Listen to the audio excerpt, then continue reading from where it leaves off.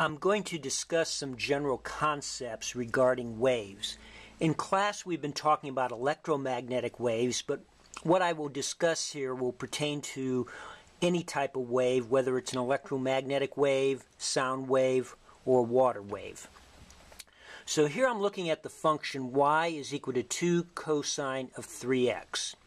We know that the cosine will vary between plus 1 and minus 1 as the argument of the cosine here, which in this case is 3x, varies.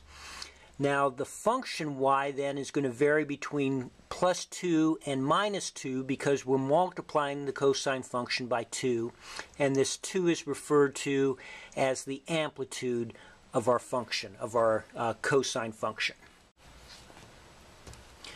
The cosine is going to be 1 whenever the argument of the cosine, in this case 3x, is equal to an integer multiple of 2 pi radians. Okay, so when n is equal to 1, we're going to be on this peak right here. So in that case, 3x is going to be equal to 2 pi, or x is equal to 2 pi over 3. So this peak right here occurs at an x value of 2 pi over 3.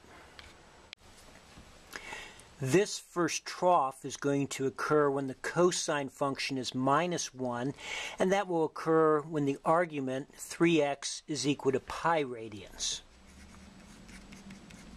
or when x is pi over 3.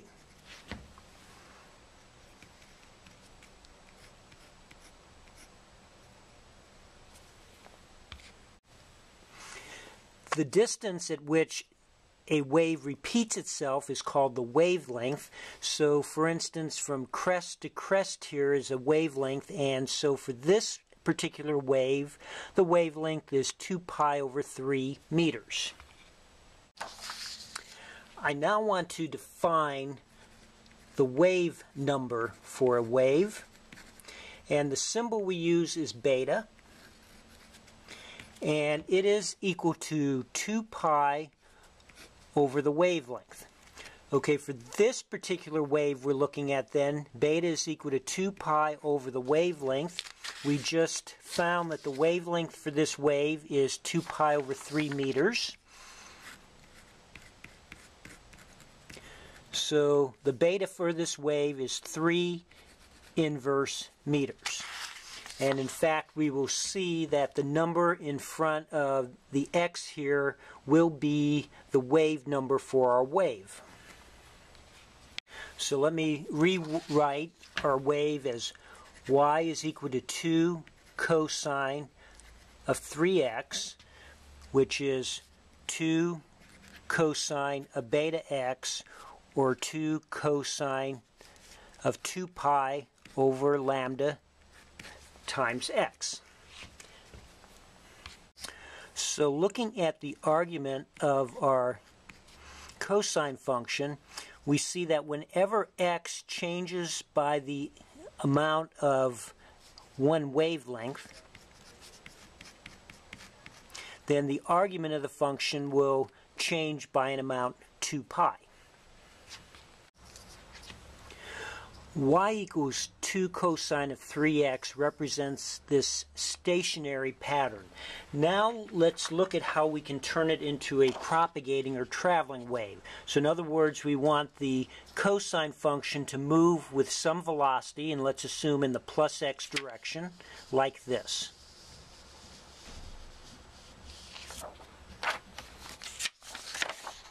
So we'll see that what we have to do is replace x with x minus the velocity times time. Okay, so let's say we want the velocity to be 2 meters per second in the x direction. So for x, we're going to substitute x minus 2t. So our original function was y is equal to 2 cosine of 3x. So for the x, we're going to put in x minus 2t. And so y is equal to 2 cosine of 3x minus 6t is going to represent a wave propagating in the plus x direction with a velocity of 2 meters per second. So let's look back at our wave, and let's concentrate on this peak right here. So if the wave is propagating, it means this crest is moving. Okay, and so that crest occurs when the argument of our cosine function is 2 pi radians. So as time increases, in order for the argument of the cosine function to remain 2 pi, x must increase. So in other words, if time goes up, 6t is increasing, so in order for this argument to remain 2 pi, x must increase, and so the whole wave is moving to the right. So for the argument, when the argument 3x minus 6t is equal to 2 pi, then y is equal to 2 cosine of 2 pi, which is 2. Okay, so let's take this and take the derivative with respect to time, so you have 3 times dx dt minus the derivative of 6t, which is just 6, is equal to 0 because 2 pi is a constant. So dx dt is 6 over 3, or 2 meters per second, dx dt being the velocity of our wave, as we originally assumed. Now, we saw the significance of this constant multiplying x. That's the beta for our wave. Let's now look at what the significance of this number, this constant that is multiplying the time is. So let me rewrite our function for our traveling wave. Y is equal to 2 times the cosine of 3x minus 6t. And let's look at the behavior of that wave at one particular position, and to make it easy, let's pick that position to be at x is equal to 0. So in that case, y is going to be equal to 2 cosine of minus 6t, which is the same as 2 cosine of 6t. Okay, so when t is equal to 0, 6t is 0, cosine of 0 is 1, so our function y is just 2.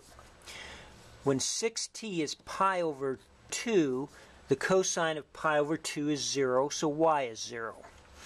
When 6t is pi radians, the cosine of pi is minus 1, so y is minus 2. And when 6t is 2 pi, cosine of 2 pi is 1, so y is equal to 2 again. So our function is going to oscillate from 2 down to minus 2 and then back up to 2. So looking at x equal to 0 as our wave is propagating, at this point it has a value of 2. It's decreasing to 0, decreasing to minus 2, increasing to 0, increasing back to 2. And the time it takes it to oscillate from 2 to minus 2 and back is called the period of the wave. Okay, so looking back here, at t equals 0, at location x equals 0, y has a value of 2. It oscillates down to minus 2 and then back up to 2.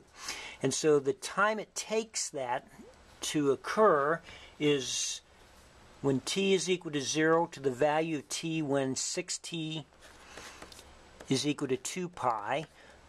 So that would be 6 times the period is equal to 2 pi, or the period is equal to pi over 3 seconds for this wave. Okay, so that's the amount of time it takes it to perform one cycle.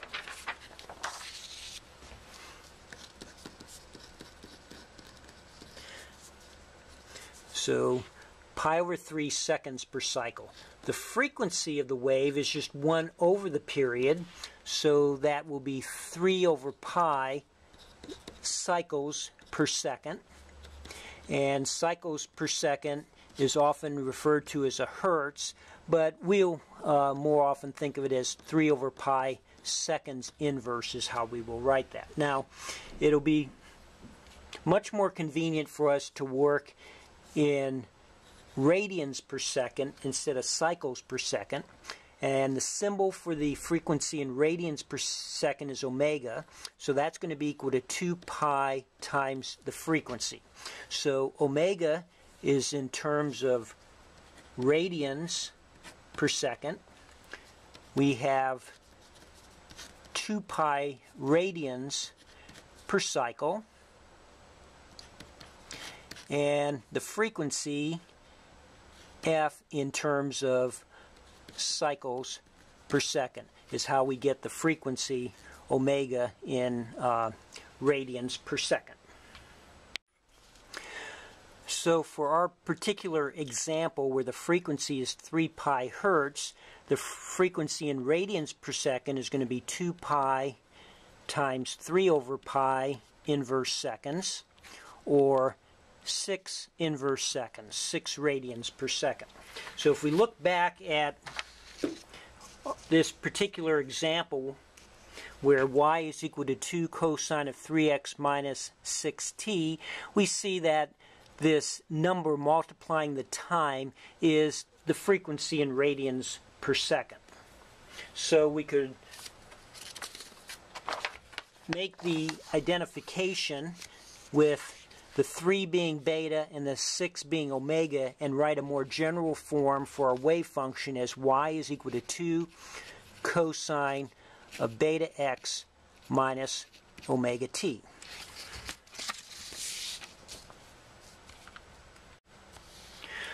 Okay, so for this arbitrary wave then with some beta wave number and omega frequency that's propagating like this, let's pick one of these crests here. Okay, let's say this crest occurs when the argument of our cosine function is equal to 2 pi radians, so that as time increases, x has to increase so that beta x minus omega t remain equal to 2 pi radians.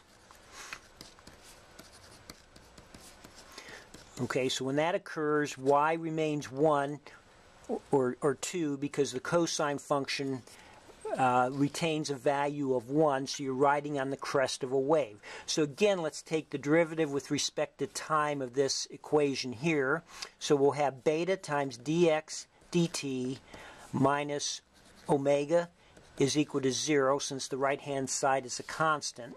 So if you solve for dx dt, you find that's omega over beta, which is just velocity. Dx dt is velocity, the velocity of our wave.